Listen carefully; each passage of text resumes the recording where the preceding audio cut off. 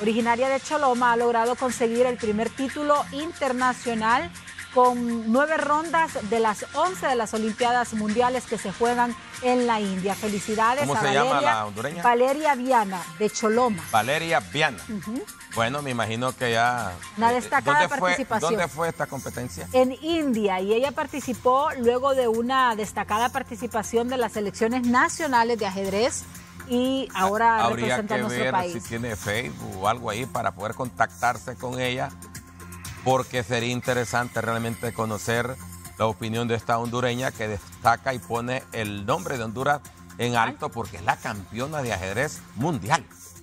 Mundial. Y es jovencita, miren. Es jovencita. Bueno, seguimos.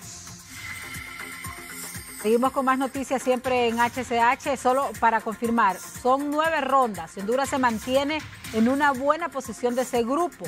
Significa, no ha terminado el Mundial, significa que de seguir en esa posición o de quedar en los primeros 3 lugares, la H estaría obteniendo también un boleto a los Juegos Olímpicos. ¿Verdad que le vamos a dar seguimiento a Valeria? ¿Qué es lo que ha ganado Valeria ahorita? Hasta ahora es el primer título internacional de ajedrez para Honduras. No teníamos. Pero ahorita está optando ya para... Todavía está participando. Para ir a los Juegos Olímpicos. Para ir a los Juegos Olímpicos, correcto. Ojalá, ojalá. Ella tuvo que hacer noches benéficas para conseguir el boleto.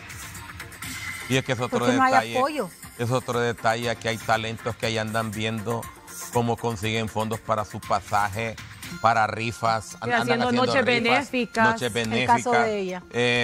Tratando de pedir al aire, yo creo que el Estado, a través bueno, serían las instituciones de deportes. Debería tener fondos. Bueno, y todavía hay Secretaría de Deportes. Sí. Hay. Deberían, Cecia, de tener un fondo